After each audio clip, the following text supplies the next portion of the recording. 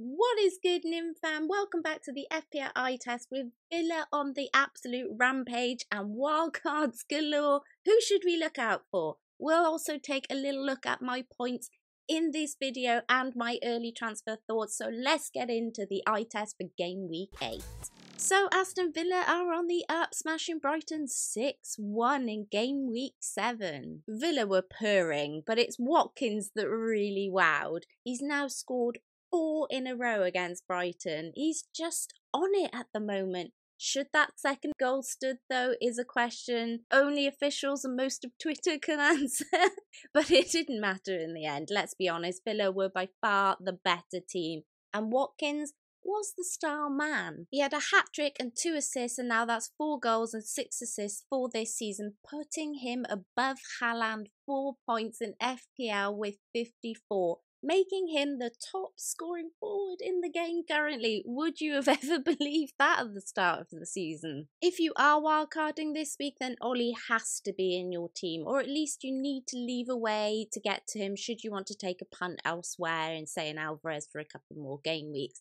Leave a bit of budget in your bank to get to Ollie Watkins if you don't go with him this week. Mentions also have to go to Diaby, who has got 2 assists, and there's some different quotes going around about his injury at the moment. So if you are investing in him or you are on a wild card, just make sure that he's good before doubling down on that transfer. Cash got his assist. Those that joined me on my lock-in stream on Friday will know how close I came to getting him in this week, and now he's had the double rise. I'm not going to be able to afford him unless I wildcard or take Saliba out. That's difficult. And lastly, Douglas Luiz, if you're looking for a budget differential, he has 3 goals for the season now. Maybe one to consider for your watch list. Villa now have 10 straight league wins at home. Next time they are at home is in game week 9 against West Ham. Whilst we're here talking about Brighton and Villa, we have to have a quick chat about Brighton. They really struggled. And so did I as an Estupinan owner. Now, before I completely lay into the stupid man, he did start reasonably well. He could have had a goal at the start. And if he hadn't have gone off at half-time, we would have had -4 points instead of -2. So, you know, every cloud and all that. But to be honest, that's where the positives finished. If you can even call them positives, unfortunately. He was getting turned around, turned over, left, right and centre. He looked lost. He didn't know what to do with himself. He had no clue. And this is not great with Lamptey waiting in the wings. What I will say is that Lamptey didn't fare much better when he came on. However, he was definitely better than what Estupinan was. But there's competition in that position now, and De Zerbi will not be afraid to switch things up when things are going badly. What that means for Estupinan owners, I may have already sold him, is all I can say on that. Brighton have now gone 11 consecutive games without a clean sheet, and I would rather hop off of Estupinan and wait for them to find their rhythm again rather than leaking points most weeks. That's where I'm coming from anyway. I have to give a mention to Sonny in this video. He was mentioned in our Hot or Not video last game week, and he did not disappoint again this game week.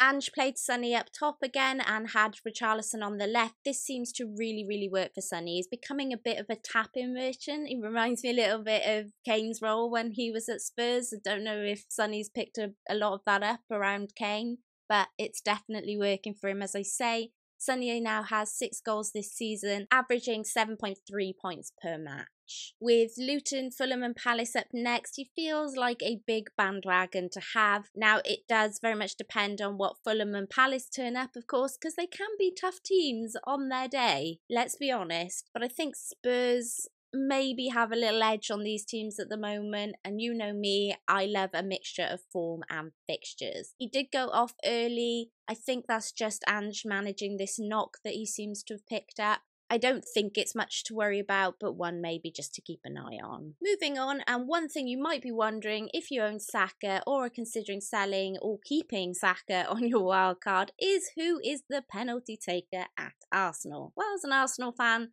first of all, I just want to say on the eye test, Saka looked great at the start of that match. He tucked away his first goal brilliantly. He was involved in every attacking threat. But he did give away 2 of his penalties, which I know has upset a lot of FPL managers. The first one he gave away to Odegaard, and the second one he gave away to Kai Havertz. I heard some people asking, is this because he has a bit of an injury, a bit of a knock, and he didn't want to risk it just in case? But I think the answer probably lays much more in what Rice said in his post-match interview. Rice said when asked about Saka giving away the penalty to Havertz, he said that I know at other teams there is a specific penalty taker, suggesting at Arsenal that there isn't. Now, do I think that Saka is the #1 penalty taker? Yes, I do. But everything that Arteta is trying to build is centred around this team mentality, spreading the love around. Think of it as a bit Ted Lasso if you must. I think that Odegaard took the first penalty because the game was still in the balance. Saka wanted to get that goal on the score sheet, and he can trust Odegaard to do that. But with a buffer in the bank, giving the chance to Havertz was building his spirits and confidence for the team. That simply means that whilst we'll see Saka on penalties again, he'll not be shy about passing them around to his teammates if it's best for the team. Something to think about with your ownership. Just a little mention though, while we're here, it's great to see Jesus and Odegaard back in the points again, so worth keeping an eye out with Arsenal's fixtures about to turn in a couple of game weeks' time. If you'd like to know more about my points and early transfer plans, then I'll be coming at you little munchkins in just a moment, so hold tight on that one. But not before I talk about the Bowen Bounce. If Souček had finished his dinner from Bowen's pass, and if not for the keeper stopping a bullet header from Gerrard, then Bowen could have had a lot more than his 1 goal on the weekend. He did take that 1 goal beautifully though. He now has 5 goals and 1 assist for this season, placing him 3rd for midfielder points with 48, only behind Saka and Son. Everything is going through Bowen, and West Ham have some tasty fixtures coming up, especially from game week 10. But I wouldn't put it past Bowen to nick a little something. Him or James Ward-Prowse, if you aren't considering one of those now, definitely think about it in the coming game weeks. For sure, they both look great. And if you are looking for help with your FPL team, please check the sponsors of this video, fantasyfootballfix.com, where you can follow the world's best FPL managers' team reveals live. Link is in the description below. Before we get stuck into my points, I have a differential that I'd like to mention. I almost put him in last week's video and I'm annoyed at myself that I didn't. With Wolves' terrible start to the season, there is one man that might be going under the radar, and it's Pedro Neto. He seems to be making the play for Wolves when many others aren't. A lot of the attacking threat seems to be of his making. We talk about players being the talisman for their teams. Neto looks that for Wolves. He was the reason Wolves scored against City. Wolves had 32% possession to City's 68% possession, and they only had 3 attempts, and yet they defied the odds and scored that goal. Neto's goal against Luton may have been his first in months, but every game week I can't help but notice, especially on the eye test, how lively he's been, with 5 assists now to his name. He's just 5.6 million, and with many looking to add, say, Salah, Son, Haaland, Trippier potentially, or more, potentially even with Watkins at top. Could he be a cheap enabler for your team, especially if you're on a wild card? He's a definite add to the watch list if nothing else, as he's returned in every game week except game week 1. And his fixtures are now starting to look a little tastier in the near future too. Right, with all of that, let's get on to my team and my possible transfers. Turner got me 3 points. Not bad considering, but I was hoping for a clean sheet if Mbeumo wasn't going to score. I got this one wrong, I'll be completely honest. I benched Johnson after the midweek fixture with him losing to United. I was really concerned for him, but I shouldn't have been. He's now sat staring at me on my bench with 9 points. Typical. In defence, gosh, I'd just rather not talk about this if I'm honest. Estupinan may or may not already have been sold in my team. More on that in just a moment. But I only bought Botman last week and he's already injured. What fresh hell is this? Luckily, I'm getting sleepers points off of the bench for him, especially as I kind of flip-flop between changing him and Estupinan out several times. And I was chuffed with Cabore's 2 points until he got a yellow card down to 1 point. now I kind of need something absolutely magical from him on Tuesday evening. In midfield, it didn't get much better. A sea of twos and Saka with his goal and Mbeumo blanked again. The main problem with me holding this wild card at the moment is that I may have to keep Mbeumo for some weeks yet if I want to do Alvarez to Watkins soon, which I think I'm likely going to want to. So this is really tough because Mbeumo just really has dropped off of a cliff. Up front, Haaland was quiet. A good time to have gone against the captaincy if you did so. But where Haaland failed, Alvarez helped pull me up a little bit with his 8 points from his goal. That means I'm currently on 37 points when my 6 points come in off of the bench. And that's a red arrow to 2.3 million. I do have Gabora yet to play again, but hey, not really expecting very much. It isn't great, but somehow I'm still clinging on to not using my wildcard if I can help it. However, that doesn't mean that I haven't made any transfers yet. I have gone a bit batshizle and I have jumped early. I have already done Rashford to Salah, and I didn't enjoy doing this because, as you guys will know, I was really trying to hold my patience with Rashford, really feeling like he may come good.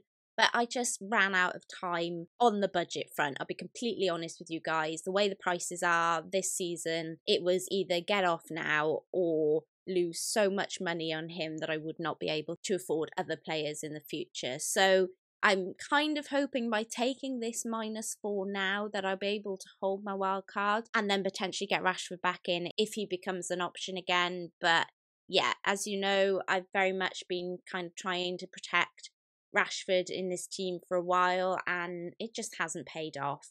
I'll hold my hands up. I thought United may come good and they just haven't yet. That's not to say that they won't, but for the moment I have to get off and protect myself and then consider getting back on later down the line. My second transfer was Saka to Son. Now, I hated this one even more than the Rashford selling.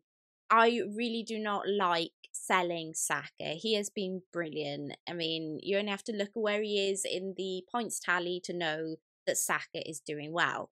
Do I feel that he's injured now? Look, I don't know is the honest answer. I don't think so. This was a bit of a theme last season where he'd get knocked about a bit, he'd come off early, we'd think he wasn't going to play the next game week and then he did. So I've not sold Saka in the thinking that he's injured and he won't play next week. I do feel he will play against Man City. That's half the reason I think why he was taken off early. I also really do think that Saka could do very, very well against City. City's defence at the moment seems a bit of a nightmare. So I think and I hope that Arsenal will do very, very well against City. I have disliked doing this. However, I had to weigh up whether I thought Son would do better over, say, the next 3 than maybe what Saka would do. And with that in mind, I decided that I would take the punt on it. And I think that's because I know I still have the wild card in my back pocket. I know I can always go back to Saka if I need to. But Arsenal's fixtures from about game week 10, 9, 10, they start to look tasty again. So I'm feeling like it's a kind of trying to think of it as a bit of a hop-on, hop-off situation. Off now for a few game weeks, back on in a couple of game weeks. There's every possibility with the injury that Saka could drop in price this week, maybe even next week, depending on how well he does at City. So this is a punt. Look, I am in the million club at the moment. I don't have very much to lose.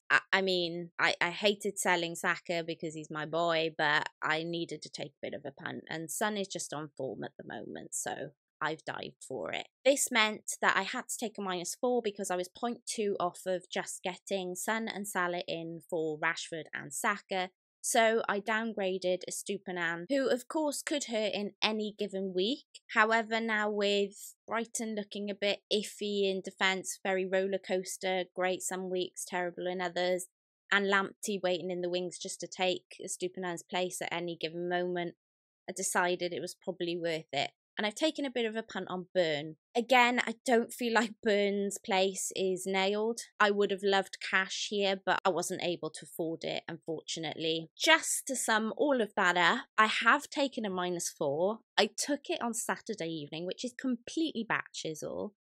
don't do it, kids. It's not sensible. And I now have to wait the whole week to see what's going to happen. If any of these players that I have transferred in pick up an injury, or if any of the players in my team already existing get an injury, then I am likely to have to hit the wildcard button unless I'm going to take a -8.